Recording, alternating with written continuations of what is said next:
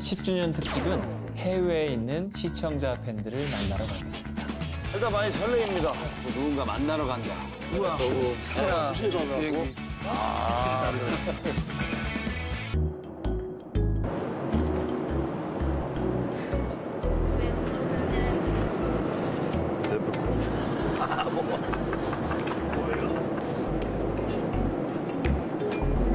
그래, 고마워, 편지. 감사합니다. 잉글리시 블랙퍼스트. 맛있죠, 형님? 쿠바 가면 아무것도 안 줄 것 같은데? 쿠바에서도 설마 밖에서 자기 하려고? 위험한데.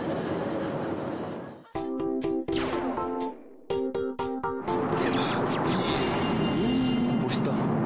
비행기는 어떻게 날지? 어? 참, 이 무거운 게 납니다. 날 때마다 신기해요.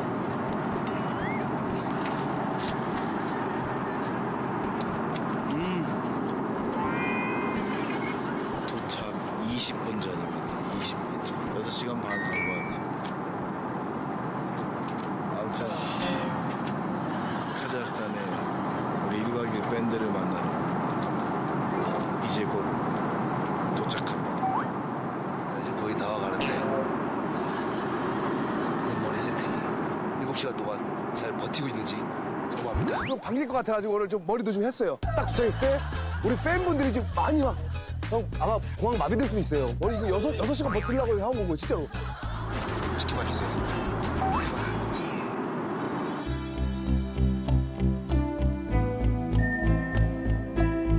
카자흐스탄에 우리 1박 2일 팬들을 만나러 카자흐스탄에 딱 도착했을 때 우리 팬분들이 좀 많이 막 형 아마 공항 마비될 수 있어요. 공항 마비될 수 있어요.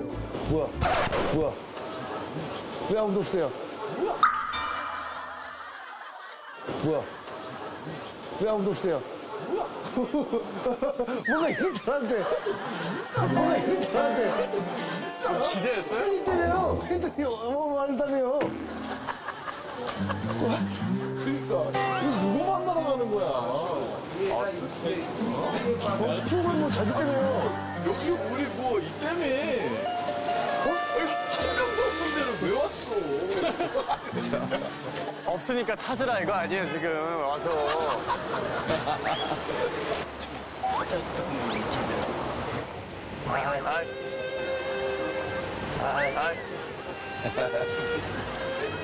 와, 되게 뭔가 낯설다. 뭐해? 카자흐스탄에 오신 소감이 어떠세요? 민망하네. 팬 없어요? 팬분들? 근데 저희도 이 정도로 안 계시고. 아, 지금 진짜 어이가 없다. 그래, 되나? 공항에 팬 여러분이 잠시 안 나온 대신 환영의 의미로 사과를 드릴 텐데요. 이 카자흐스탄 알마티는 현지 말로 사과의 할아버지, 사과의 시조라고 해서 환영의 의미로 사과를 드려? 카자흐스탄의 사과를 드립니다. 카자흐스탄 사과요? 네. 아, 이 카자흐스탄 가요? 네네. 아무 때나 갖고 있다가 먹어도 되죠? 아무 때나 갖고 있다가 먹어도 되죠? 먹을까? 몰라요. 나만 먹을래요? 가지고 있으면 내일 아침에도 먹으면 되지. 냄새 너무 좋다. 근데, 좋다. 카자흐스탄에 대한 설명을 드릴게요. 카자흐스탄은 세계에서 9번째로 넓은 나라고요. 특히 카자흐스탄 옛 수도인 이곳 알마티는 경제, 문화의 중심지로 상당히 발달되어 있는 곳이고요. 텐산 산맥을 끼고 있어서 이 화려한 도심과 함께 아름다운 자연이 공존하고 있는 곳입니다. 베이스 캠프로 이동하겠습니다. 아, 진짜 몇 명은 나와서 빡빡하라도 줄 줄 알았어. 약간 번쩍번쩍 하더라고. 이거 나오는데, 지금 뭐 뻔뻔뻔 하는데? 근데 그 무슨 화면이었지? 와, 진짜 사람 없다. 사람이 없냐?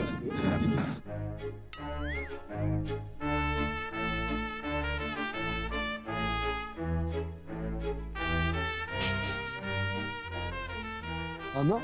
집이야? 뭐야? 공사장 아니야? 공사장 같은데? 이게 뭐야? 집이야? 무슨 꿍꿍이야? 자, 죽여. 빨리 들어가. 아, 왜 그래? 둘이 있네, 또. 열어. 열으라고. 박씨 나오는 거 아니야? 불켜야지 이제. 아, 됐어. 또 걱정했잖아. 아우, 집 좋네. 오! 우리 옷 아니죠? 커튼 같은데? 민박집 같은데. 오. 대박. 여기 우리만 있는 거야? 좋은데요, 집이? 되게 좋다. 집이 왜 이렇게 커? 우와, 침대도 있어. 아 불안해. 뭐 미션이라도 하나 줘봐. 답답해 죽겠네. 와, 이 명품을 쓰네. 그러네. 진짜 많다. 땅이 크니까 면적이 크니까 집도 크네. 알마티는 뜻이 뭐라고 했죠? 사과의 시조. 사과의 시야. 사과의 할아버지, 사과의 시조인데 저희가 아까 환영의 의미로 사과를 드렸잖아요. 김종민 씨 갖고 계신가요? 오케이.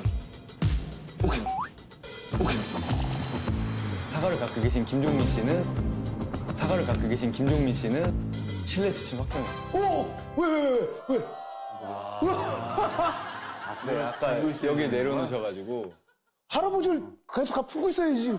그걸 주머니 넣고 있었어? 야, 이게 언젠간 먹으려고 해놓은 거야. 야, 이거 여기서 이게 도움이 되는구나. 나 먹으려고 했거든요. 태현 씨랑 정준영 씨가 야외 취침 후보자고요. 둘 중에 한 분만 야외 취침을 하겠습니다. 지금 앞에 텐트가 쳐져 있고요. 잠자리 복불복은 사과 쪼개기인데요. 먼저 쪼개신 분이 실내 취침을. 이게 잡고 이거 안 돼. 안 돼. 안 되는 거야. 준비하시고요. 시작. 뭐 아니야? 오. 아유. 진짜 아니야, 이 정도.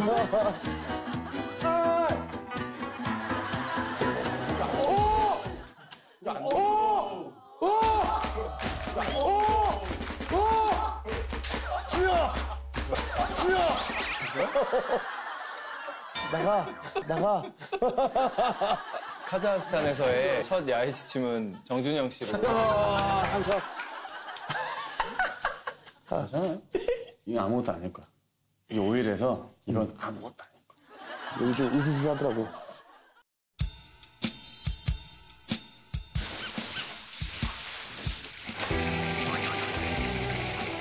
머리는 안 감으세요? 머리를 템포드 볼 때까지 망칠 수 있습니다.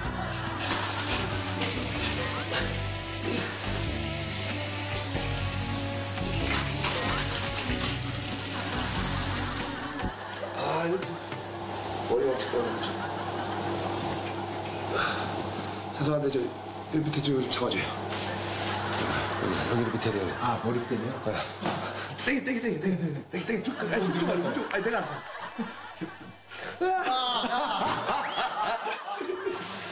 좋았어.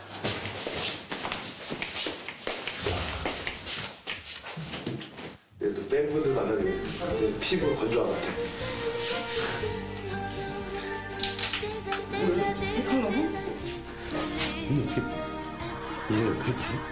누나 스트레스 줬다고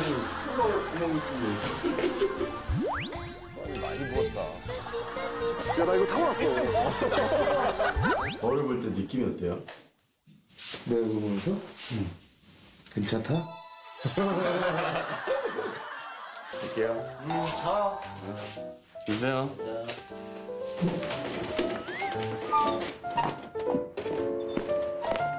뭐도 당연히 없겠죠? 도둑 안 오겠죠? 진짜요. 러시아어로 잘 자요가 뭐라고요? 스파코이노 씨. 스파코이노 씨. 파꼬이 노이노치. 굿나잇.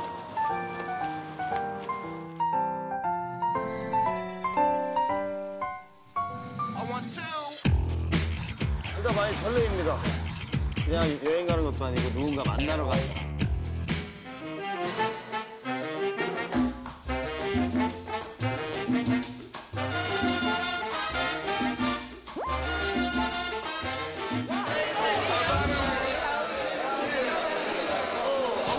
아무도 없어. 아니, 한 분이라도 있을 줄 알았는데. 우리 팬이 이 때문에 또 쿠바를 왜 오는 거야? 한번 여쭤보세요. 제 아는 말좀 물어보세요. 아니 말 걸기엔 좀 무섭게 보이셔 다들. 예. 표정을 보고 얘기했어요. 그래도 겁은 내지 마요. 카메라가 있으면 얘네들이 뭐 찍는 건 아니까. 예, 그럼요. Excuse me, do you know me? Do you know me? Korean famous celeb. 아, 레벨라카. 아, we are You member. know Korea? 코리아. 쿠바. Welcome to. 반겨주세요 우리를. 아, 그래. 연락했어? 오케이, 오케이. 아, thank you. Thank you. Hello. Hi. 홀라. 예. 아, 감사합니다. do you know Korea? Korea. 첫인상 누가 좋냐고 셋 중에. Only one. Only one. Uno. A ver. Bonita.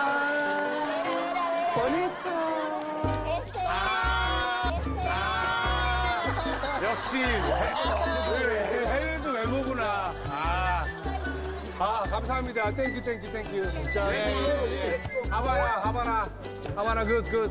자, 들어갑니다. 갑시다. 밤이라서 너무 어두워서 마치 양평에 가는 것 같아요. 눈물에 가는 그런 길이에요, 지금.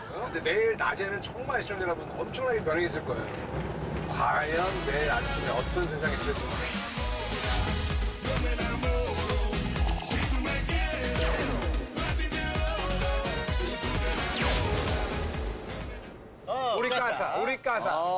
우리 가사 소중한 것이야. 우리 가사. 야, 이게 약간 렌트하우스 느낌인데 이 집들을 다 가사라고 하거든. 올라. Bienvenidos a Cuba.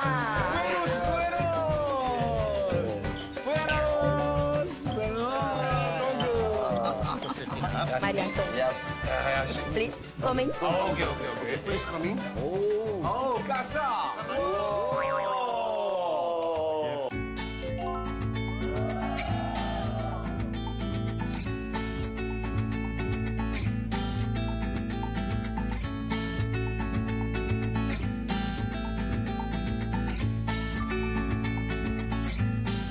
야, 이거 뭐야, 이거?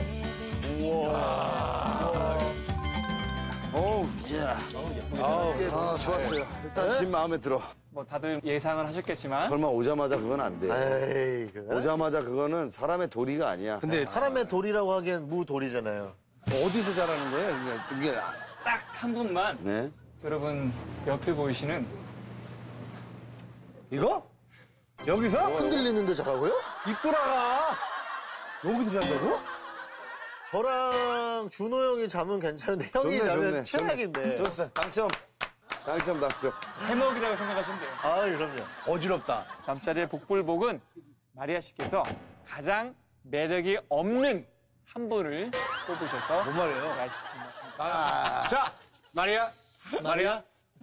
아니, 이렇게 하면 안 되고. 자, 마리아.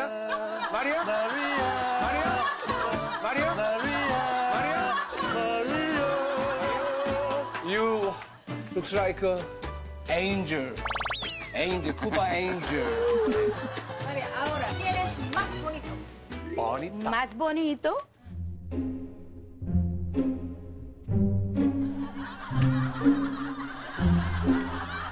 ¿Más bonito? Ay, baby. 베이비 가고 있다, 베이비야. And second. Second baby.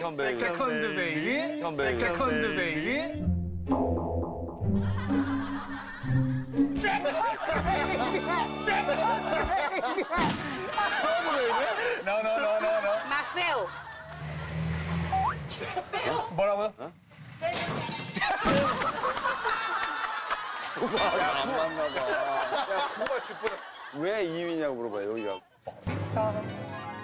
Porque está gordito como yo. Ah.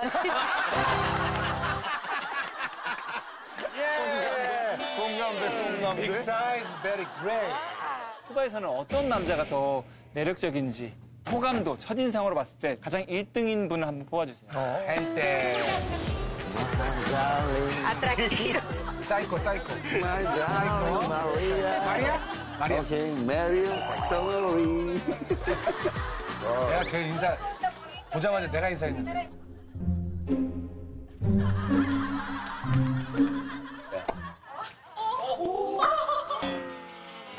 For Maria.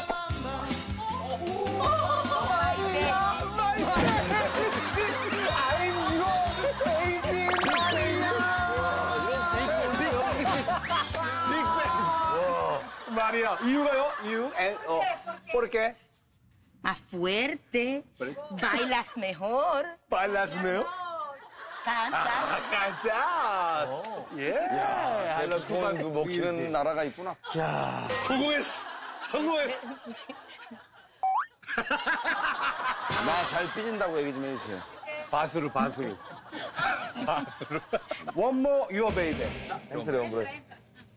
그러고? 그나마 얘보단 낫다. 밑밥이 너무. 낫다 하신 분을 우리 마리아 씨가 약간 기대 많이 하고 있어 지금. 세컨 브랜드.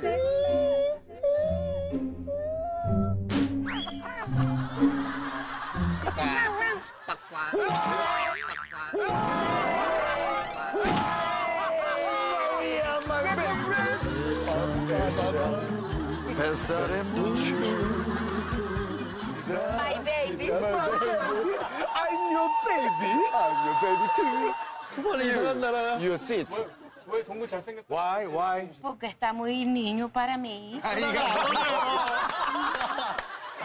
그러니까 이게 뭐냐면 넌 너무 풋내기야. 이런 거야. 애송이야. 우리가 훔쳤어. 진정한 베이비가. Thank you, Maria. Thank you, my darling. Bye. 외모 See you 이긴데. tomorrow. See you tomorrow. 역전할 거야. 쿠바는 흥이 많은 사람을 좋아해. It's my bed. It's your bed. 아이고 좋아. 아이고. Oh, my baby. Gracias. 라라라라라. 라라라라라라라라. 쿠바에서 첫날이 너무 안 좋아? 라라라라라라. 일부러 보고 잤나 이러려고? Hey, baby. Are you asleep? 왜요? 왜요? 많이 불편해 보인다. Twinkle, twinkle, little star, how biting. 잘자, 베이비. 안녕히 주무세요.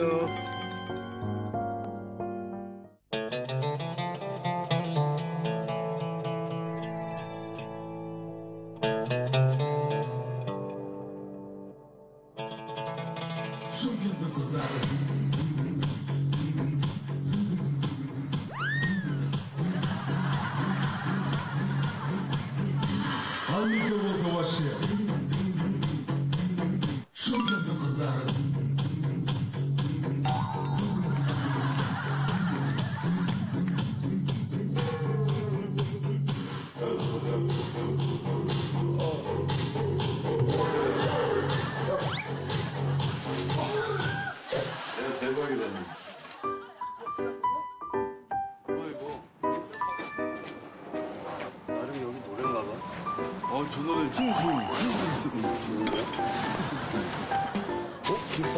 김밥? 여기 현지인가 보다, 이거 현지. 내가 저기 김밥 부착하고. 이거 카자흐스탄에서 김밥이 되게 뭐 시장에서도 많이 팔고 카자흐스탄에서 김밥이 유명할 줄은 몰랐네. 그거는 누가 해준 거야, 여기? 여기 현지인분이 아, 맛있다. 뭐? 되게 스무스무해. 뭐야?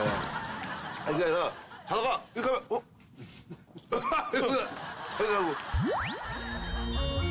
자는데, 자다가, 이렇게 하면, 깨는 거야. 다시 앉아보고.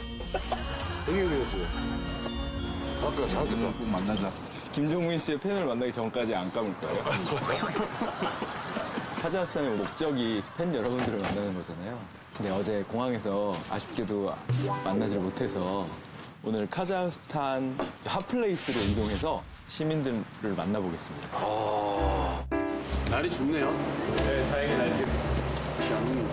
우리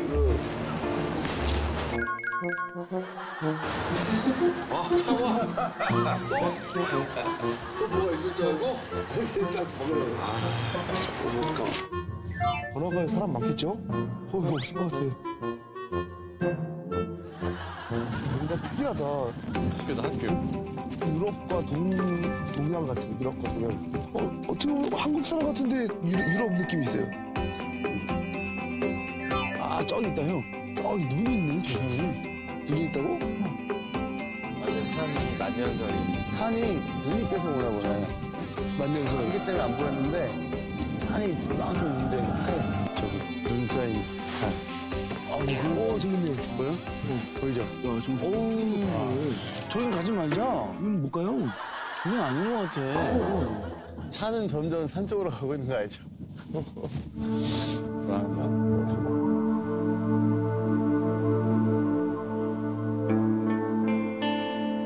여기야? 여기네. 아니, 사람이 이렇게 없어. 핫플레이스 맞아? 사람이 없어.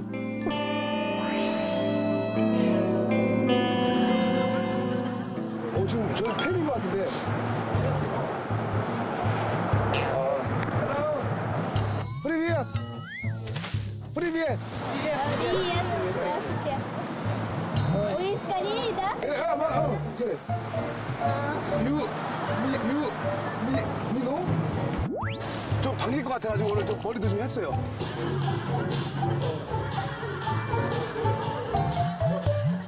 미노?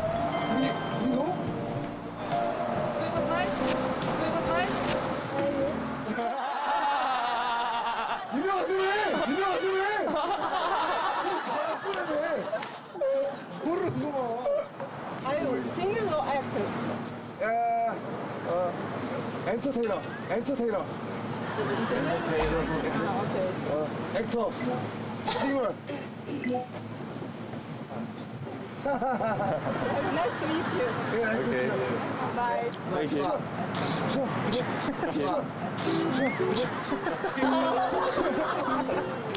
창피해. 창피해. 사진 찍어달라는 거? 네, thank you. 네. Have a nice day. Thank you. You too. Bye.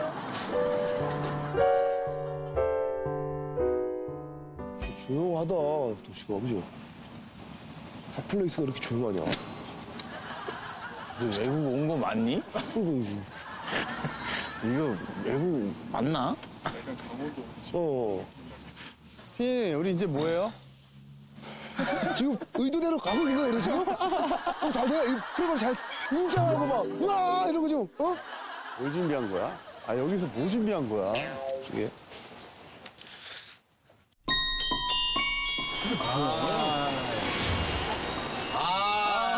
뭐 하는 거야? 뭐 하는 거야, 이게? 진짜 창피해요. 이거 왜 이러는 거야? 왜 이래요? 아이고, 너무한 거 아니야, 이거? 뭐야, 이게? 뭔지도 모르는데. 팔이 안 떠진다, 팔이 안 떠. 이게 뭐야? 와, 최악이야. 뭐야? 미치겠다. 지금 이거 카자흐스탄, 러시아인가? 코르테 아니야? 코토포로? 코토포로? 야, 너 빨리 SNS 이거 러시아 이쪽은 안 하네? 그래, 좀 해봐. SNS 하나 올려야 되나? 뭐라도 지금이라도 오면서 오셔야지. 전국에서 올 때 오셔야지, 지금. 카자흐스탄이라고 해가지고 해봐. 지금부터 1시간 동안 많은 팬에게 사인을 받으면 되는데요. 그 팬분은 여러분 중 한 사람에게만 사인을 받을 수 있습니다. 바로 이 포스터에다가 사인을 해드릴 건데요. 예. 포스터가 마침 날라온 거예요? 네. 대박이다. 뭐 다 세트 같아, 이것도 다 세트고. 야, 이거 뭐. 1등 하신 분에게는 2,000탱게, 2등 하신 분에게는 500탱게, 그리고 꼴등을 하신 분에게는 0탱게를 드리는데 2,000탱게 정도면은 푸짐하게 먹을 수 있다고 해요. 그래요? 다행이죠. 지금부터 1시간 동안 1시간 동안이야? 30분만 하자, 30분만. 그리고 여기 자리가 중요하다고. 오자마자 어디 갈지. 나 이쪽.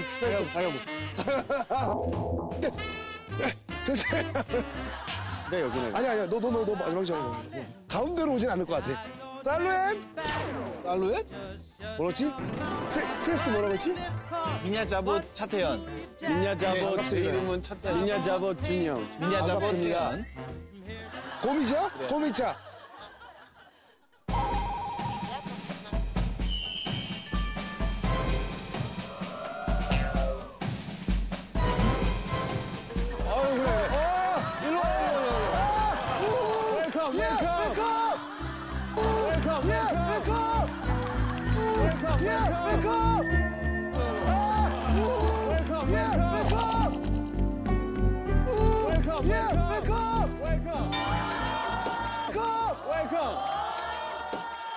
Oh my God! What's your name? 드라지움. 이걸 어떻게 써주냐? 드라지움. 사인! Thank you. 사인! 야, 그래. 야, 그래. 그래. Hello. Hello. Hello. Hi. 야, 나 인기 많다 여기서. 아, 한국 분이시네. 아니요. 그럼 한국말 하시는 거예요? 네. 와, 한국말 잘하세요? 저는 그냥 배웠어요. 오늘 그런데 알아요? 오, 고맙습니다, 야. 감사합니다. 되게 아, 고맙습니다. 감사합니다. 여기지. 아니야. 아 이것도 안 되나?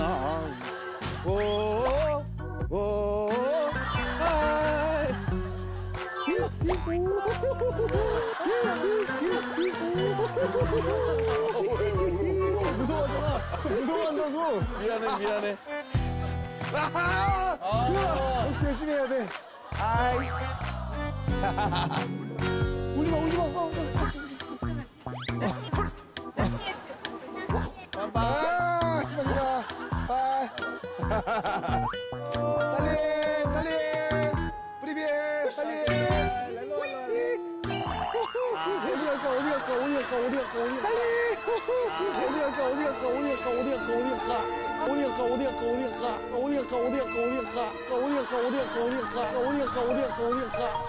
어디 갈까? 살림. 어디 갈까?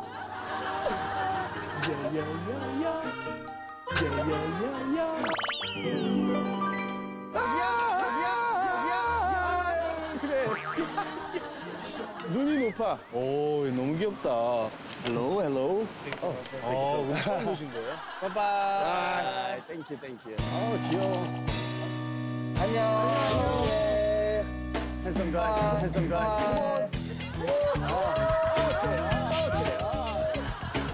이게 마지막에 뭔가 액션 취하면 원래 어떻게 하는 거야? 젊은 남자들 날 좋아하나 봐. 프리비에. Yeah, come on. 핸섬 가이. 아 이거 안 되네. 이게 원래 이게 핀이 있나 봐. 이게 맨날 이거 하는데 이게 Он мне чем-то больше понравился, если... Rio. Yeah, come on. Yeah, Yes, man. 야, 남자는 다 기능이 들어가. 와우. 터프라이. Hey, man. 뭐해? 이거지. 우미냐크 밤프로지바. 부탁 하나만 들어주세요. 빠마기째 빠자스타. 나 좀 도와줘요.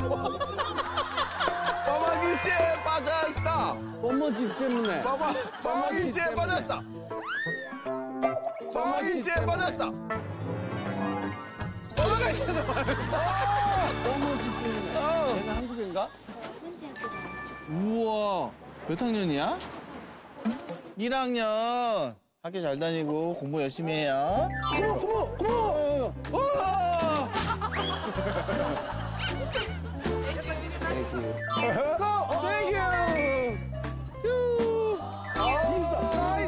이중사 사인. 소녀한테 역시 좋아. 야. 딸 키우잖아. 다행이야. 딸을 2명이 키우니까 아빠 냄새가 나는 거야. 본인 아빠 같거든. 땡큐. 안녕하세요. 반갑습니다. 나이스 씨. 와. 유학생? 이게요. 땡큐. 우리 둘뿐만 알아. 땡큐. 여기 밀당이 나왔네? 유. 엔젤. 유. 이런 식이구나. 엔젤. 뷰티풀. 너무 예쁘세요. 뷰티풀. 노래 불러주세요. 그래? 뭐야, 한국말 하시네. 1월 10분 전. 내 노래 알아. 준영이 팬이시네. 이거 우리가. 뭔가 잘못된 것 같아. 울자니? 아니 한국말 왜 이렇게 잘해요? 아. 못 만났어요? 야 근데 여기서 만난 거예요? 고마워요. 이렇게 먹히네. 아, 무슨. 1, 2, 3. 아, 이거 안 되겠네. 이거 벌써 밀리는데, 이거. 예! 오 마이 갓! 노! 오 마이 갓! 왜 그래, 너? 미! 오 마이 갓! 와이! 와이! 와이, 태형! 와이!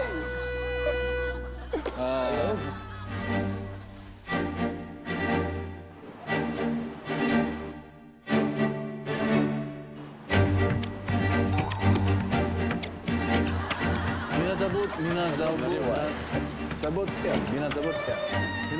왜 여기 오다가 저기 가시는 거야?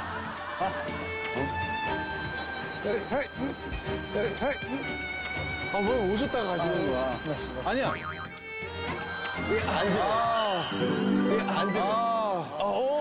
미첼! 스파시바. 왜 저를 뽑았어요? Потому что он мне понравился больше. 얼굴이 마음에 들어. 얼굴이. 아드님 닮았다고. Поэтому я его выбрала. TV에서 봤답니다. 그래서. 오, 땡큐. 스파시바. 건강하시라고. будьте здоровы. 야, 역시, 땡큐. 민. 미치겠다, 진짜. 이제 외국 분들이 이렇게 저를.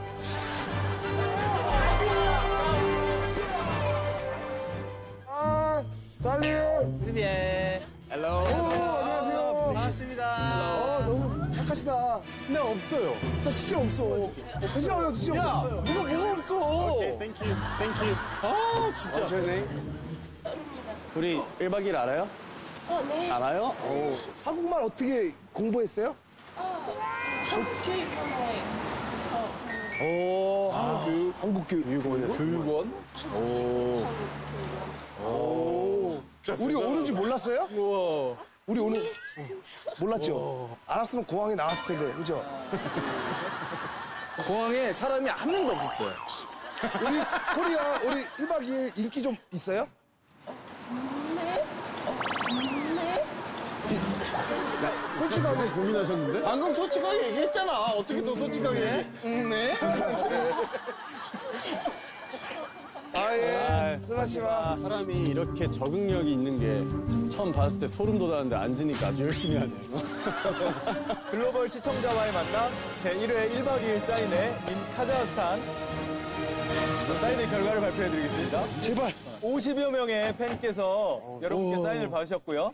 먼저 앉은 순서대로 태현 씨께는 총 14분의 팬이 사인을 받으셨습니다. 오, 생각보다 괜찮아. 오, 되게 많은데? 정준영 씨는 21분의 팬이 사인을 받으셨습니다. 이 형이가 없네, 그럼. 14, 21.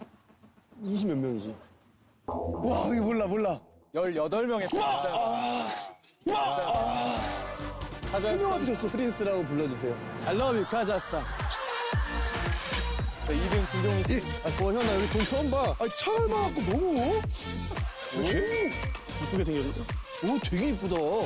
돈이. 약간 우리 돈이랑 좀 비슷한 것 같아. 네, 저희는 이제 근처 카자흐스탄 전통시장인 아르스탄 시장으로 이동을 하겠습니다.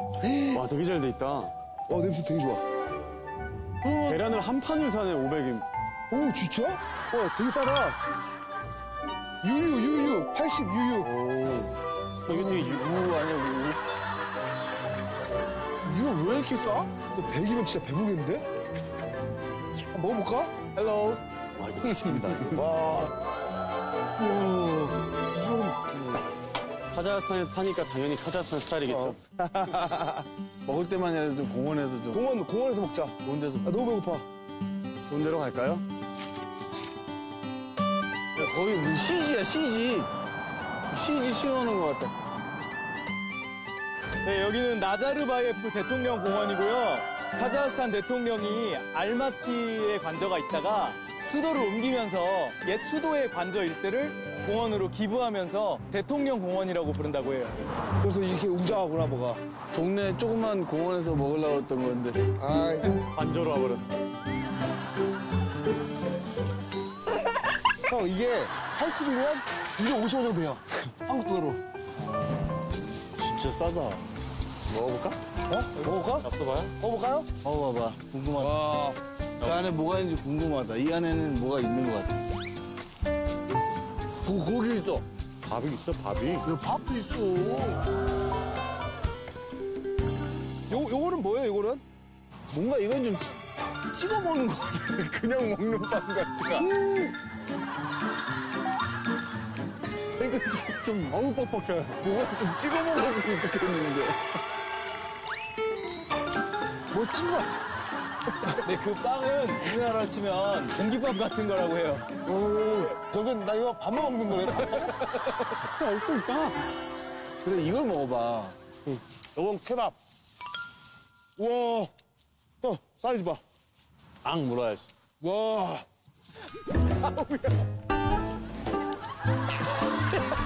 이걸 가져와야 돼. 그치, 그래야 좀 약간. 밥하고 반찬이요? 아, 치킨, 이제. 그래, 이거 대박인 것 같아. 와, 이거. 야. 야, 이건 대박이다. 진짜? 이거 딱 먹으면 밥 반찬. 이만큼 떠줄게. 밥 좀 떠줄게. 오랜만에 먹어, 진짜. 배고프지? 야, 나도 14명을 했잖아. 나는 고대로 그냥. 빵만?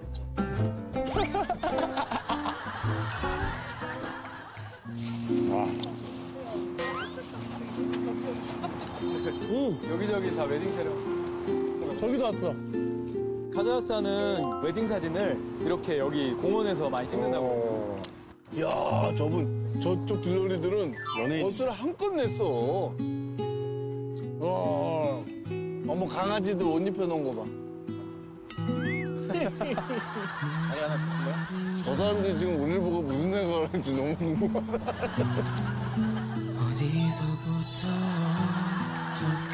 아, 우리 찍어주잖아. 고맙다. 고개만 떨구는 나 그런 날 바라보는 너 Congratulations. 어색한 침묵 Breakfast.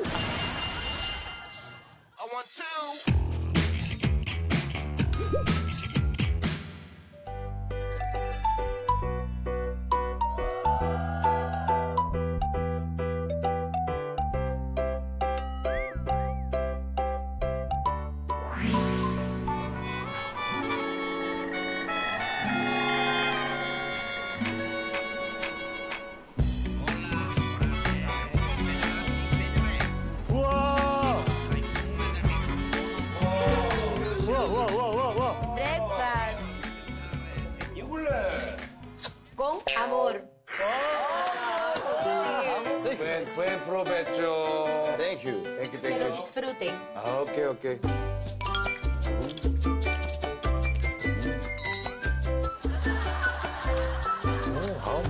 좋아. 아침 식사 이렇게 맛있게 해주니까 너무 맛있게 진짜 맛있어요.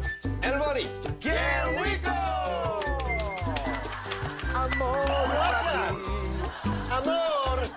아모르 파티. 가자, 파티하러 가자. 쿠바. 완전 하바나. 썸머 타임. 하바나. 바나. Let's go. Let's go. Where we go? 야, 어제 밤하고 느낌이 다르네. 이제 양평 아니네. 이제 외국이네. 와, 앞에 차봐. 어디? 그 조차. 와, 저거네, 그거네. 무당벌레. 아니, 무당벌레 아니고 15로 옛날 거. 와. 너무 이쁜걸? 근데 이런 차들을 계속 수리를 해서 탄대잖아. 그러게요. 소리 봐. 그렇지. 야, 뒤에도 똥차 하나 있어. 똥차. 야, 뒤에도 똥차 하나 있어. 여기 우리 좌석에. Yes. 방구차 아니야? 방구차 있어, 방구차. 매연이 되게 심하다는 차. 어? 이거 뭐야? 뒤에 오픈카 있어, 오픈카. 와, 형, 저 뒤에 오픈카 대봐봐. 우와. 우와, 쳐봐. 우와. 우와. 오. 와. 와. 멋있다. 저거 그 돈 내고 타는 건가 보다. 그런가 봐요. 그래가지고. 와, 바다. 와. 쿠바 바다. 코바시. 와, 진짜 예뻐. 여기가 분노해질 줄 그 왜 영화에 나오는 그 해변 같은데? 와, 맞죠, 윤혁 씨? 와, 진짜 예쁘다. 야, 이제 쿠바 같다. 마네꽁? 말레꽁 비치. 아, 낚시하는 사람들 있고. 오.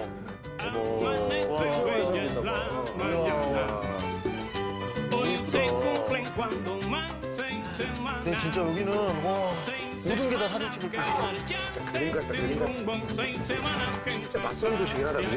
그니까요. Si te llamo no contesta nadie.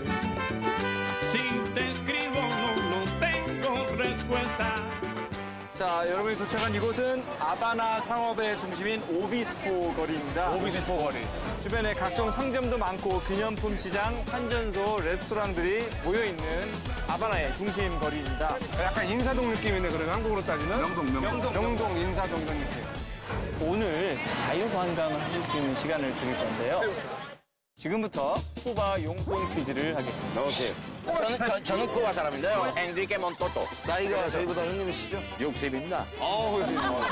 60. 게임 좀 할까요? 오케이. 네? 좀 지루한가 봐. 와이파이. 정답! 정답! 피에드라! 파펠 티헤라! 와!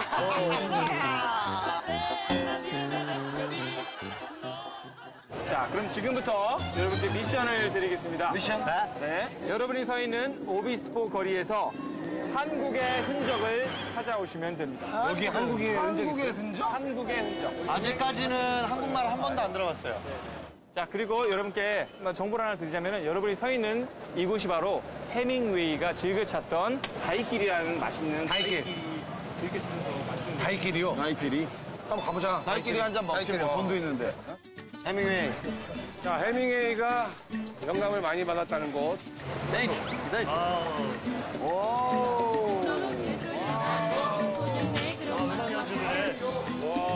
연주하는 분들, 연주하는 분들.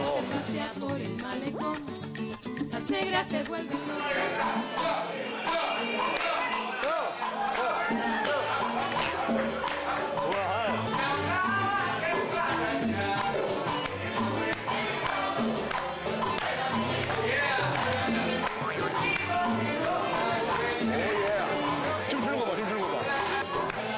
아, 흥난다, 흥나. 와, 멋있다. 형, 서가지고 이렇게 음료수 마시면 되는 거 아니야? 알리끼리? 해밍웨이. 해밍웨이 비어. 나이끼리. 나이끼리. 알끼리. 나이끼리. 야, 이게 여행이야. 알끼리. 이제 알끼리. 와, 땡기스. 와, 해밍웨이. 땡기스. 일단 먹자. 오케이.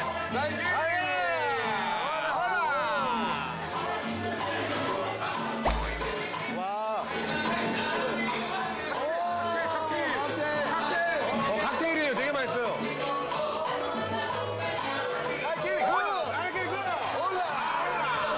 맛있다, 뭐지?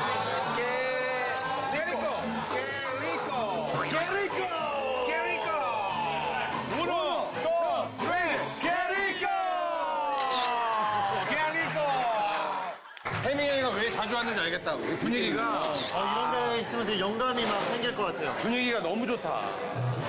와, 올라. 안녕하세요.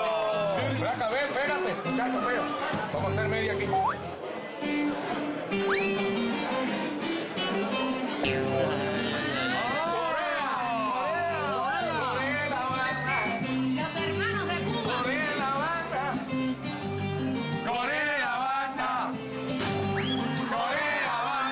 한국에서 왔냐?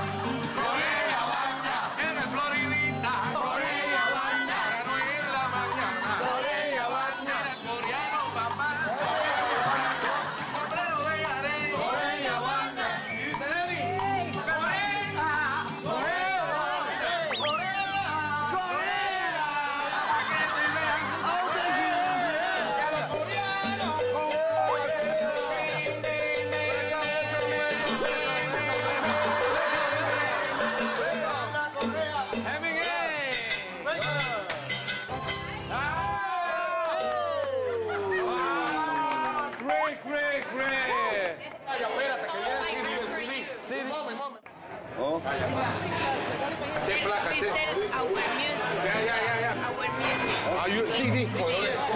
CD. 얼마 줘야 돼?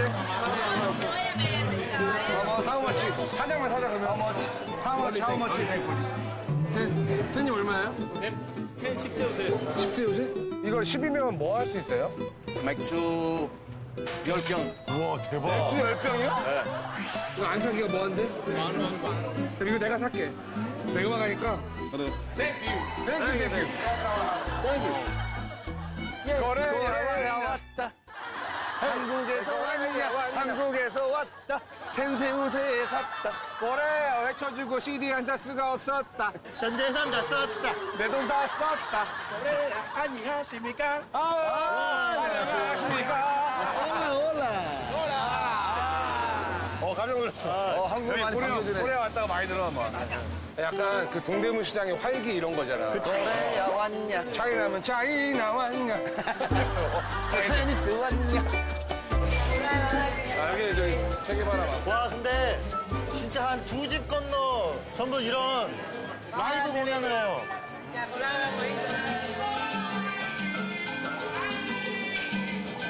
그냥 음악이 계속 나오네.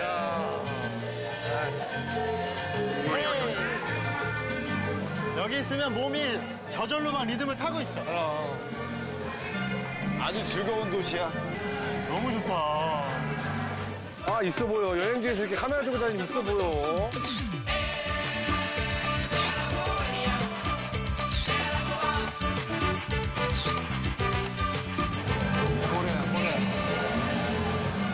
한국의 흔적.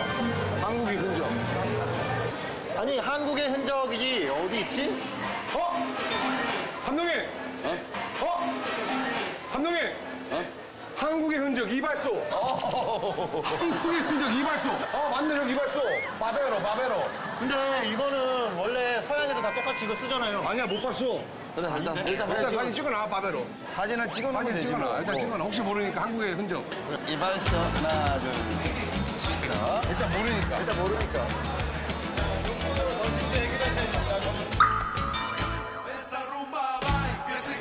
찾았습니다. 한국의 흔적. 한국의 흔적. 오 동구다.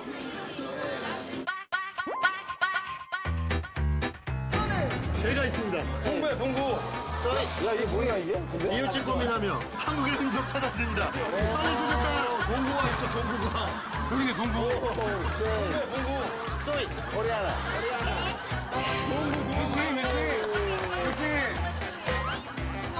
미시. 코리아 모비스타. 너 사야 되는 거 아니야 니 거? 한국의 흔적은 저희가 사드릴게요. 아니, 한국에 이거밖에 없어요? 아니에요. 많아 많아. 시그널도 있고.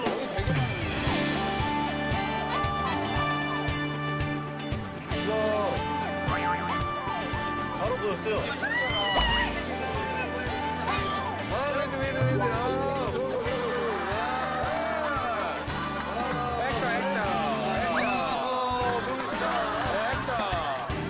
코리아 모비스타. 뭐가 있지? 원국 코리아 모비스타. 원국. 자, 원국.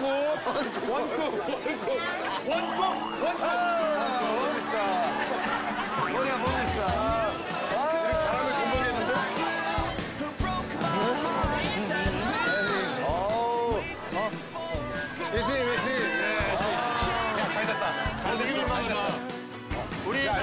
여기 한번 들어갔다 올까? 여기 뭐 마켓이네. 가보죠 한번. 아니 뭐 돈이 얼마 없으니까. 와, 이런 것도 있네. 동구 알아봤어. 오 동구 알아봐. You know him? 예, 모비스타. 동구. 동구 좋아. 땡큐. 야, 이 쿠바는 주간 아이돌이 안 나오나 본데? 제프나가 주간 아이돌 안 나오나 봐. 동구 맥혀. 동구 맥혀. 동구 여기 소문 났어 이미. 여기 쿠바는 동구의 거의 그냥 구역이다. 흔적 한국의 흔적. 야, 한국의 흔적이 어딨냐? 한국의 흔적. 이런 서점에 있지 않나? 야, 여기도 한번 가보자. 올라. 우와. 여기는 옛날 서점인가 봐요. 그래, 빈티지 서점인가 보다. 한국에 흔적 있어? 없어. 없어요. We from Korea. Do you know Korea? We like Korea. You like Korea? Thank you. 코리아북, 노? 코리아북? 코리아북? Korea book? Yes, we are. 있어요? 어디? Coreanos?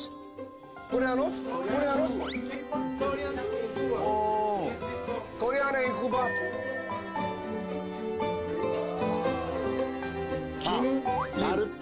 마르타 림킴. 오. 이게 이제 에스파뇰어로 돼 있지. 이거 그거네. 여기. 오, 코레아. 오. 형 사진 찍자. 오, 한국 국기가 있고. Último presidente de la Asociación Nacional de Corea. 쿠바 안에 살고 있는 한국인들의 역사네. 그러니까 이민 1세대죠. 코레아. 코리아. 18시간. 한국에 흔적이 있다고요? 안녕하십니까? 많아요. 시그널도 있고. 여기 되게 많아. 코레아노스? 마르타 림킴. 쿠바의 그 한인 1세대들의 어떤 삶이 담겨있는. 이게 우리 여행의 시작이 될 것 같아요. 저기 또 뭐야? 우와, 저기 뭐 한다. 뭐? 와우. 롱다리. 와. 얼굴이 밝아.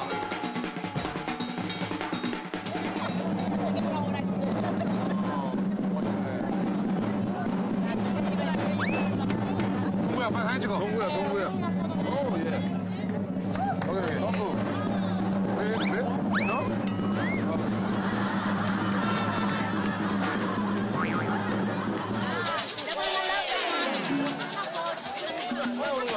우리 안 찍는 거야?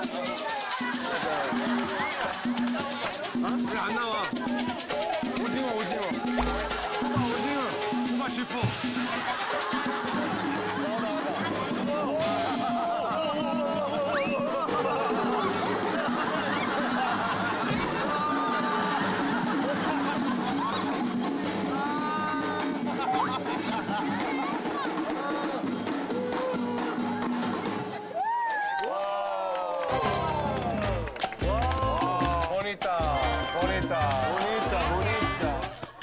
우리 뭐 먹어야 되지 않아요? 하나, 둘, 셋. Can I take a picture? 오케이. 고마워요. 한국말 하실 줄 아세요? 고마워요. 안녕하세요. 안녕하세요. 이름. 야니. 오케이. 포토. 액터. 사진 기사로 전락. 계속 사진만 찍고 있어. 스마일. 1, 2, 3, 스마일. 오케이. 감사합니다. 그라시아. 이분들하고 사진 안 찍으세요? 그만해. 왜 사람을 두 번 죽여? 그만하라고. 내가 아이돌계의 대부인데 여기 중한 아이돌이 안 나오나 봐. 왜 개그맨스 안 나오나 보지? 1박 2일 나오면서 1박 2일 말씀 안 하시고 왜 다른 프로를 1박 2일 안 나오나. 1박 2일 팬 많다며. 우리 보고 싶어하는 팬들이 있다면서요. 한 번도 못 봤어. 얘는 잘생겨서 그냥 찍는 거야. 그래. 뭐 드실 건지 샌드위치 햄버거 먹어. You have money? 그런 식으로 할 거야? 아까 그 흥이 그거 내가 CD를 타줬잖아. 헝그리 뮤지션. 이게 밥이라고? 밥을 포기하고 음악을 샀어요. 일단 먹어봐, 일단 먹어봐. 아니 들어오지도 마. 일단 먹어봐. 일단 먹어봐. 제가 볼 때는 뭔가 좀 같이 해야 사드릴 수는 있어요. 예. 하지만 뭔가 미션을 해야 된다. 무슨 미션? 제가 볼 땐 밖에 나가서 네. 이 마네킹으로 잠깐 청했어요. 마네킹으로 잠깐 청했어요. 한 10분만 서서 요런 앞에 통을 놓고 거기서 10분만 해서 돈이 하나라도 벌리면 하나라도 벌리면 데프콘 퍼포먼스.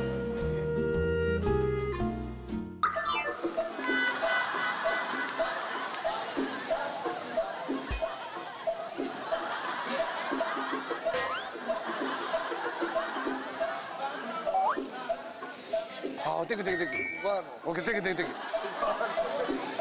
쿠바노.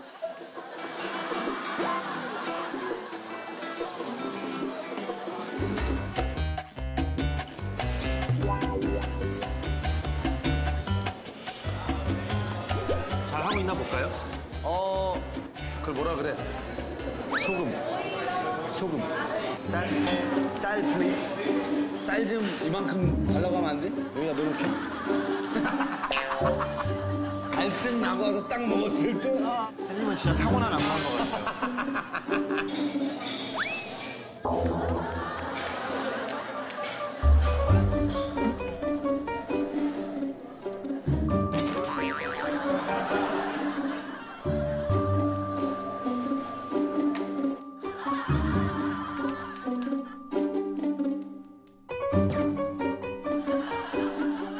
좀 볼까요? 보고 올게요. 오케이. 제가 도와주는 차원에서.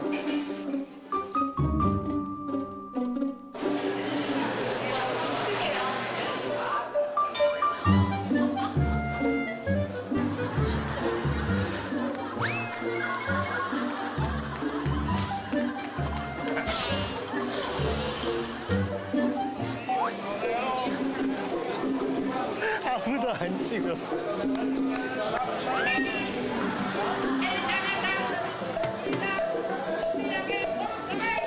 아무도 돈 안 줘. 이상하게 쳐다보고 있어. 저 뭐야? 곰이야? 오케이.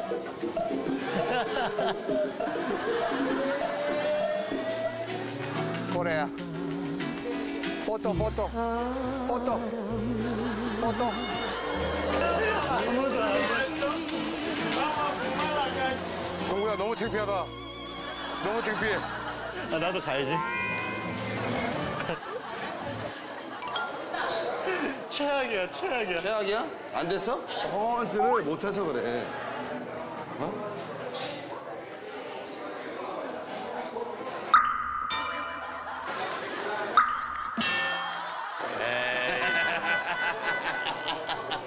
아, 너무해.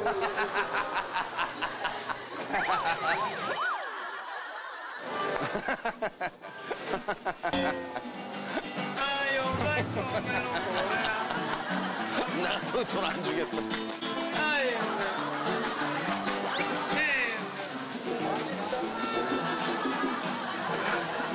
춤을 추란 말이야, 춤을. 홍보. 홍보해, 홍보. 하나. 써. 오. 하나. 써.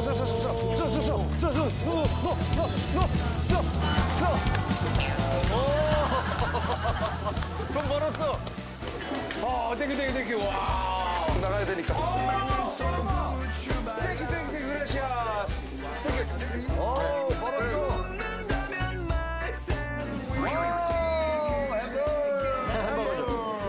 와. 치즈가 진짜 많이 돼요. 고생했어.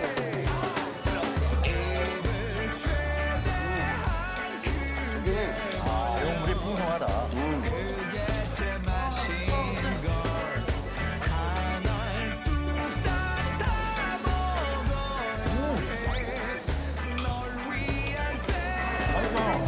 멕시코 음식에 있는 그 향신료가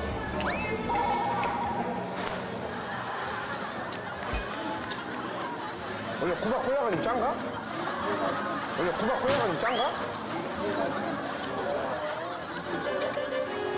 누구야? 소금 넣니? No, 쌀 is 소금. 한번 보자, 좀 이따가.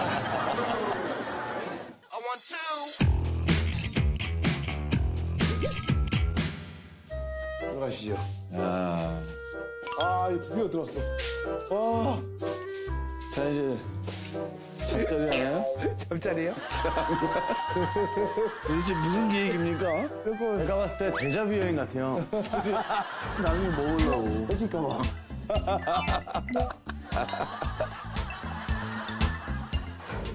생각에 지금 뭔가 이 하나의 그림을 위해 시간을 때우고 있는 거야. 맞아.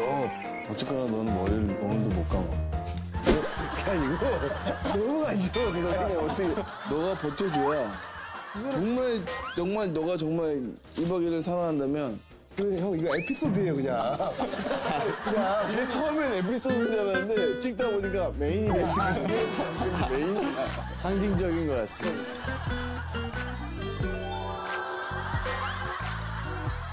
오늘 많은 현지분들과 한국 교민분들도 만나고 고려인의 후손분들도 만나봤는데요.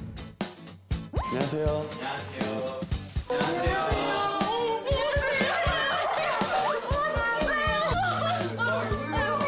한국 분들 만나기 쉽지 않은데. 제이 알아요?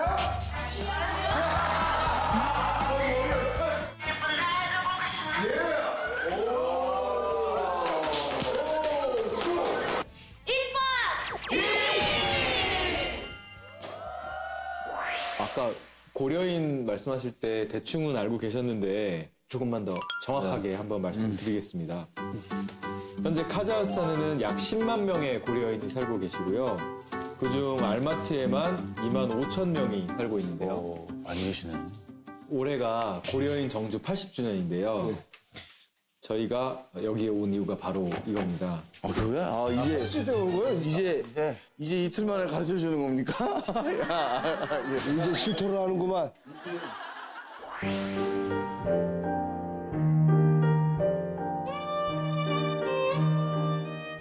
여기가 바로 우리 고려인들이 강제유 당에 최초로 정착한 곳입니다. 최초로 여기 이런 데 온 거예요? 야 막막하겠다 진짜. 휑하네. 진짜 이거 완전. 방금 뭐지? 왜 한인들이 카자흐스탄에 고려인이란 이름으로 정착하게 됐는지 지금부터 고려인의 이주 역사에 대해 알아보겠습니다. 혹시 지금 이거 퀴즈 하면서 잠자리로 할 건가요? 네, 그래서 지금 잠자리가 오늘 잠자리 복불복은 퀴즈인가 보다. 야외 지침이 아닙니다. 세 분 모두 어제 주무셨던 방에서 함께 주무실게요. 그리고 한 분만 바닥에서 자겠습니다. 그 바닥에서 자는 분은 20-30분 거리에 24시간 마트가 있는데 심부름을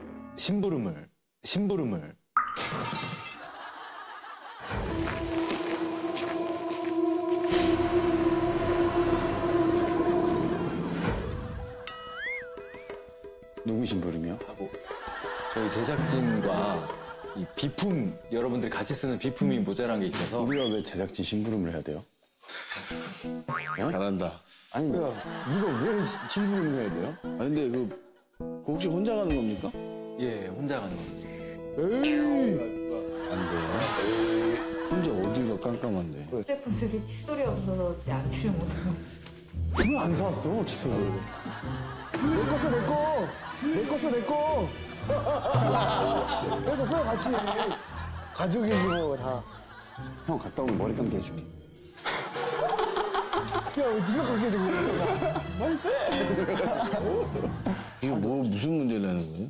고려인에 관한 퀴즈. 아, 나 하나도 모르는데. 오케이. 얘 좋네. 오케이. 얘 좋네. 오케이.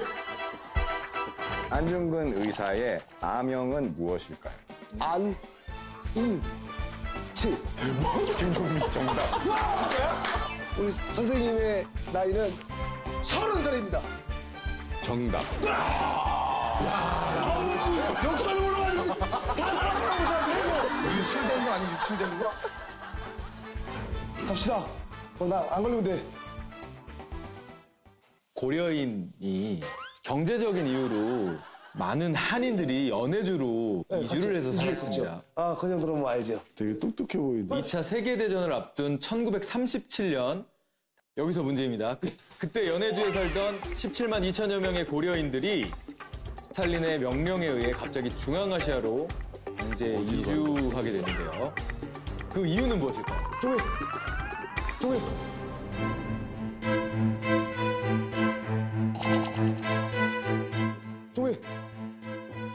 아, 까먹었어. 태연! 태연!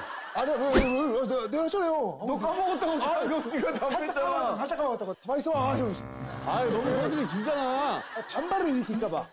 반발을 일으킬까봐. 땡. 아이씨. 그 우리나라 사람들이 일본 사람들과 첩자인 줄 알고 이렇게 그 소련에서 막은 거죠. 네, 태연 정답. 네, 태연 정답. 연내주로 이주한 한인들이 무슨 잘못을 해서가 아니라 일본의 간첩 활동을 미연에 방지하기 위해서라는 명목으로 정확히 했네. 간첩 나온다. 억울하게 중앙아시아로 강제 이주하게 됐습니다. 1937년 연해주 지방에 거주하던 한민족이 일본에 협력할 가능성이 있다는 이유로 때문에 이곳에 강제 이주되어 시베리안 횡단 열차 들어보셨죠? 알죠. 블라디보스톡에서. 네, 고려인들이 이 시베리안 횡단 열차 화물칸에 실려 이주를 했는데요. 그렇게 약 한 달여가 걸려 카자흐스탄 우슈토베 지역에 정착을 한 거예요. 아, 나 알고 있었는데 그 얘기를 어떡해. 우슈토베였어, 맞아. 고려인은 이 강인한 개척 정신과 생명력으로 아무것도 없던 황무지를 개척해서 작물을 재배했습니다. 아무것도 없던 황무지를 개척해서 작물을 재배했습니다. 종민! 고려인들에 의해 정답! 카자흐스탄에서 처음 재배된 이 작물은 무엇일까요? 그때 감자를 많이 좀 드셔가지고 감자를 저는 했다고 저는 태연! 읽었습니다. 네. 정답! 감자! 네, 준민 씨는 감자고요. 옥수수! 옥수수나? 옥수수나? 옥수수 같아. 아까 옥수수 봤는데. 너는 고구마 해. 밀인데, 밀? 나 밀. 밀? 그죠, 밀. 제발. 밀. 종민 씨는 감자. 옥수수, 밀. 네, 모두 정답이 없습니다. 쌀. 아니지, 가만있어 봐. 너 쌀? 쌀. 난 보리. 쌀, 보리. 나는 쪽파. 아이야. 형, 잣이야, 잣. 양파! 네, 이 중에 정답이 있습니다. 양파 아니야? 보리 같아. 여기서 양파면 대박이다. 진짜로? 양파를 구했다고? 네, 정답은 쌀입니다. 쌀입니다. 보리. 내가 아까 얘기했는데. 한국인은 밥심이지. 왜 밥심이겠어? 쌀. 네, 1937년 열악한 시대에도 고려인들이 카자흐스탄에 최초로 벼농사 기법을 전수해서 이곳 농업 발전에 큰 기여를 했고요. 그 덕분에 이 카자흐스탄은 독립국가연합 중 가장 넓은 논을 가진 나라가 됐습니다. 퀴즈 끝났죠? 뭔 소리야? 백문제야. 아니, 제일 듣기 맞힌 사람이 가는 거잖아. 아니, 제일 듣기 맞힌 사람이. 야, 공부 제일 많이 했잖아. 아까 제일 자신 있어. 네, 고려인들이 그렇게 정착한 이후에 가장 합심해서 지은 건물이 있는데요. 이 건물은 무엇일까요? 극장. 종민! 네, 김종민 씨는? 연극하는 무대. 그래, 극장. 그 극장이야? 극장하고 어떤 차이점이 있나요? 극장인데 저기는 영상이고요. 너는 연극하는 나 연극 무대. 정준영 씨, 김종민 씨 모두 틀렸습니다. 정답. 네, 정준영 씨. 생각을 하세요. 생각을. 이주를 했어요. 처음으로 건물 지었어. 뭐겠어? 집. 정답! 나 먼저 했어. 나는 그러면 학교! 네, 최태현 씨는 학교. 나는 집. 숙소.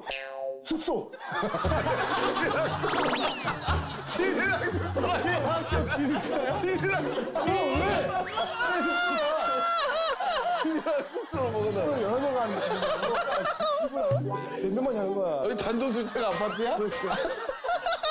집. 이 중에 정답 있나요? 네, 이 중에 정답이 있습니다. 아, 형답다. 네, 차태현 씨. 내가 학교 하려고 그랬어. 이렇게 해서 차태현 씨는 일단 면제. 그러고 있어요. 몇 개 하고 면제하는 거였어. 이거 위험한 그런 거지. 와, 다행이다. 하나만 맞추면 돼. 우와, 나 카자랑 맞는 것 같아. 네. 잠깐 빠져. 진짜. 아니, 난 진짜, 종민아, 뭐 어디서 공부했어?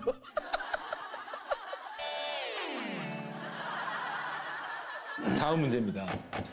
김치는 이 절인 배추와 양념으로 만드는데 당시 이것을 구하기가 어려워서 이것으로 김치를 담갔다고 합니다. 이것은 뭐죠?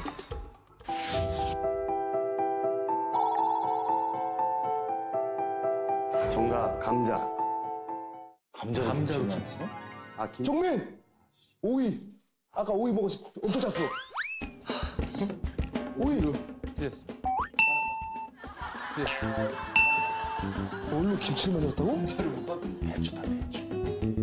배추다, 배추. 종민! 네, 종민. 대추. 대추. 야, 뭐 하는 거야? 배추를 무슨 김치를. 틀렸습니다. 힌트 드릴까요? 힌트 하나 주세요. 힌트. 절인 배추랑 양념을 구할 수가 없었잖아요. 이 색깔을 떠올려 보시고. 오, 네, 4. 오렌지? 정답! 야, 김치를 자꾸 과일로 어떻게 담근다는 거야? 오렌지 색이자. 당근. 네. 김종민 씨는 지금 심부름을 가시면 되겠습니다. 당근! 우와, 당근! 당근!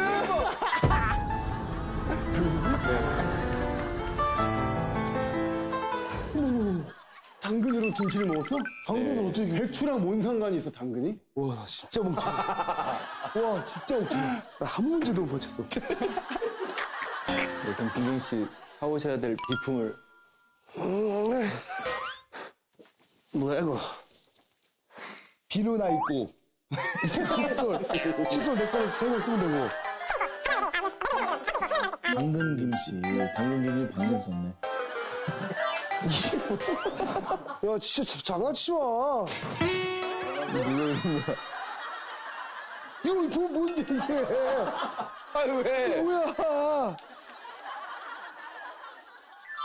아시죠? 갔다 올게요.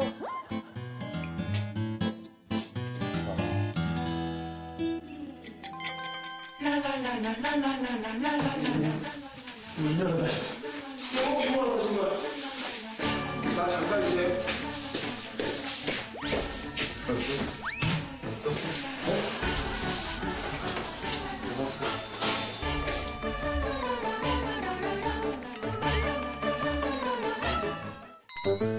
다녀오겠습니다. 야, 이 약들 이렇게 하는 줄 어떻게 맞아? 뭐야, 저 강아지. 우와, 저 크기 봐, 저 크기 봐. 여기 봐. 마트 맞네. 맞네. 샴푸, 당근김치, 이제. 당근김치. 모로코 빡가리 스키? 김치. 있네. 있네. 아시죠? 다 골랐습니다.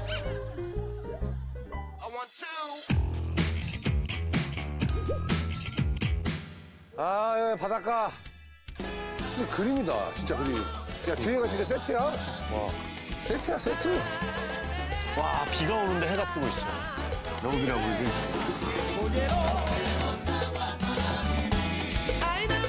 우와, 왕섹시. 멋있다. 성년식 촬영이에요, 성년식. 성년식? 여기서는 15세? 15세? 저분이 15세예요? 그러면 저기 미국으로 따지면 스윗 16 얘기하는 거예요? 뭐야? 모르겠어? 에이, 쌤 머리, hair, 쌤. I'm pretty man.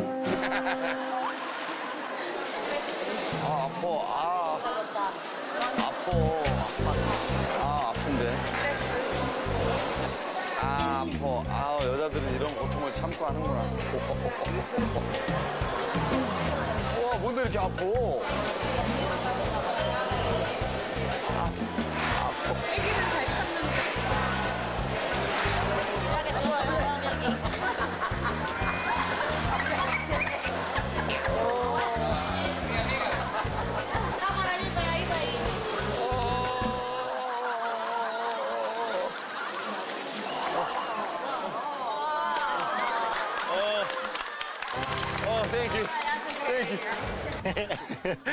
쿠바 스타일.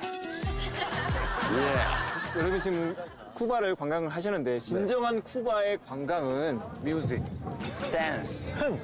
그래서 지금부터 쿠바의 가장 대표적인 춤인 살사를 배워보겠습니다. 살사면 또 내가 살사. 와. 선생님을 모셔보겠습니다. 와, 살사. 선생님 나와주세요. 선생님.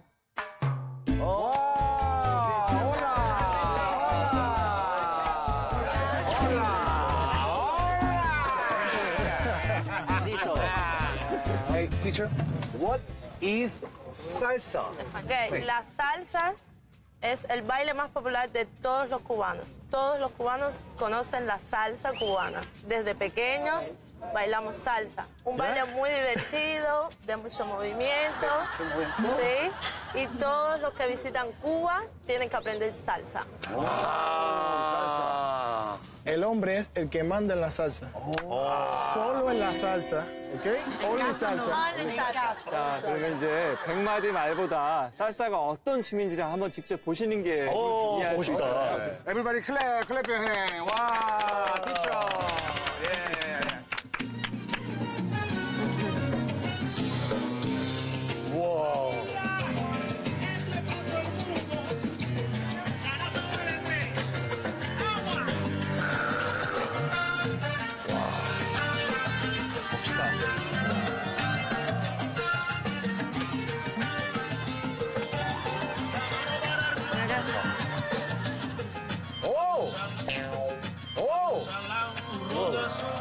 Soy el melao, la sabrosura.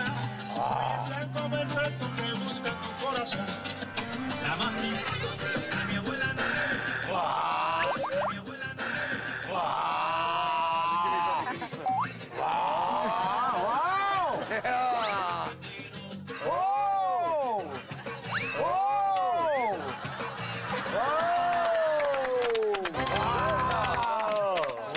나이스.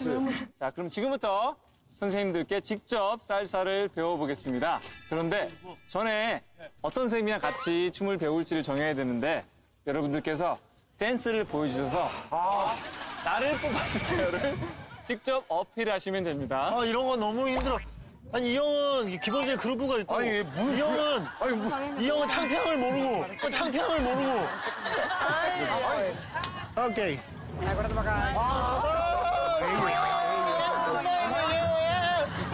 El gordito quiero yo.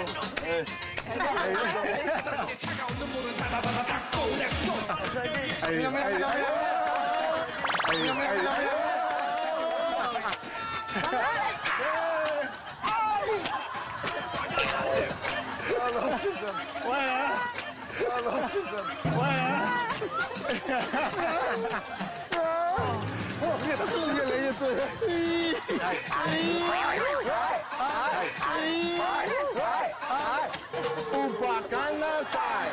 Opa Gangnam Style. Yeah. Opa Gangnam Style.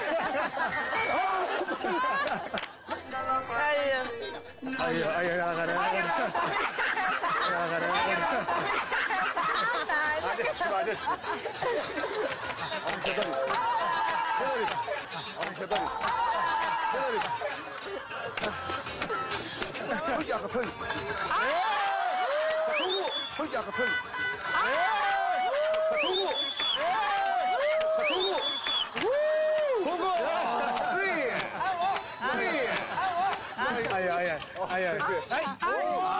만치기지 저거. 만치기지 저거.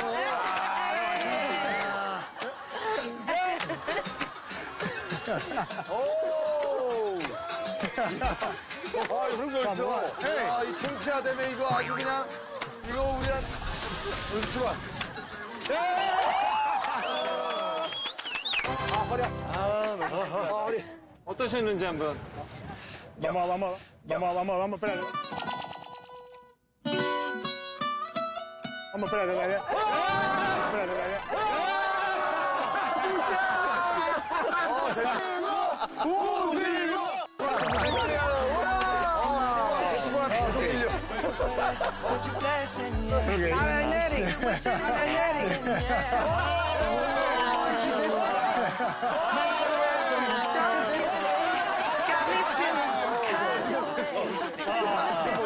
The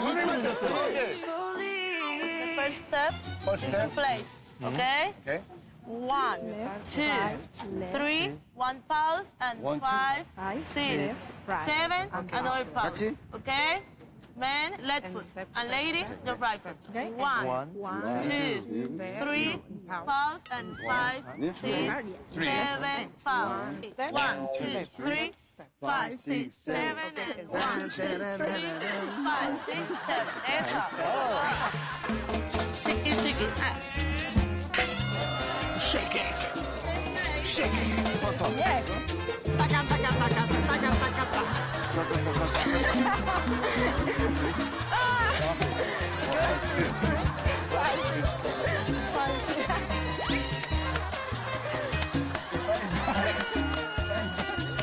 자, 그럼 지금부터 오늘의 저녁 복불복 쉐리 살사를 진행해 보겠습니다. 쿠바에서의 첫 번째 저녁 식사는 쿠바 전통식입니다. 각자 파트너 선생님과 살사 공연을 하시고 나머지 선생님들이 평가를 해주시면 됩니다. 1등은 푸짐한 전통식을 주시고요. 2등, 3등은 가보시면 압니다. 김준호 씨 뭐 하세요? 커플.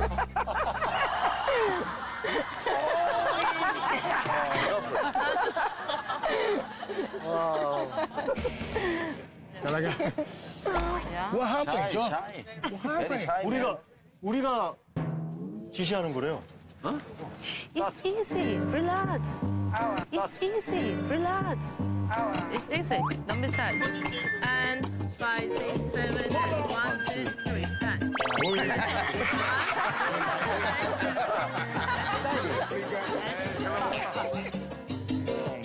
바로 흔들어, 바로 쉐이킹. 바로 쉐이킹. 야, 그래 송금 많이 들었다.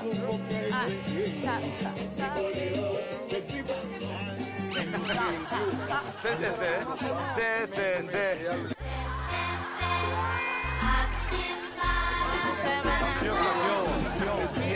Los salvajes de la zona andan de emergencia. A uno le metió la mucha, al otro le metió la 나이스. One, two, three. 센터. So. 직접 쓰시는 선생님 어떠셨어요? Bien. One, two, three. One, two, three. One, two, three. Shake it.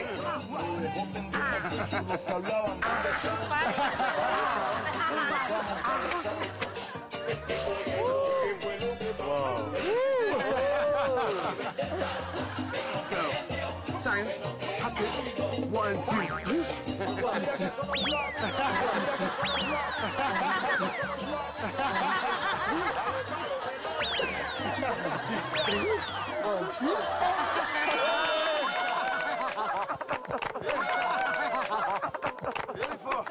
예. Uno, dos.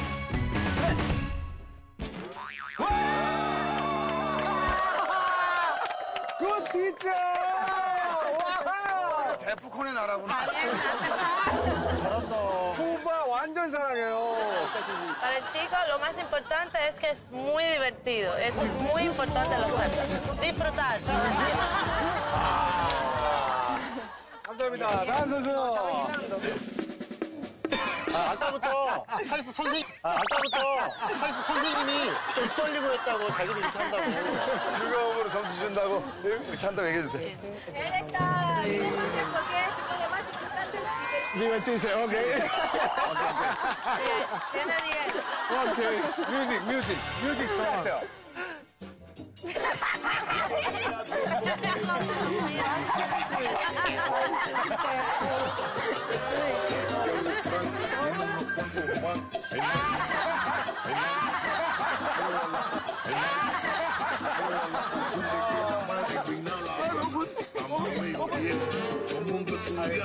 y metiendo y dentro de la hierba cosechando y metiendo y dentro de la hierba cosechando toda frente darse por el ojo es contra la piso como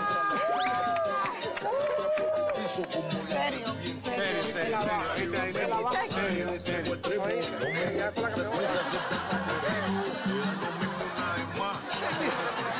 it, shake it. Shake it, shake it.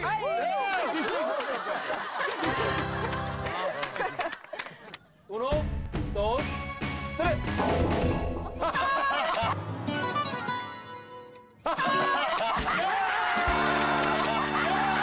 Thank you. Thank you. Thank you. Thank you. 깜짝 놀랐지? Tiene la salsa que hay que tener en el cuerpo y también disfruta mucho con su pareja, se comunica mucho con ella y se divierte, que es lo principal.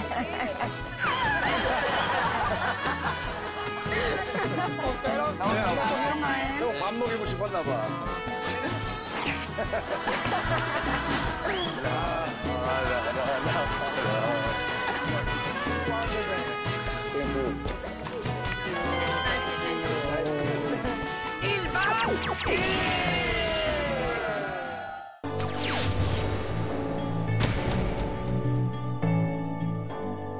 대중교통만을 이용해서 그 장소로 찾아오시면 돈인데?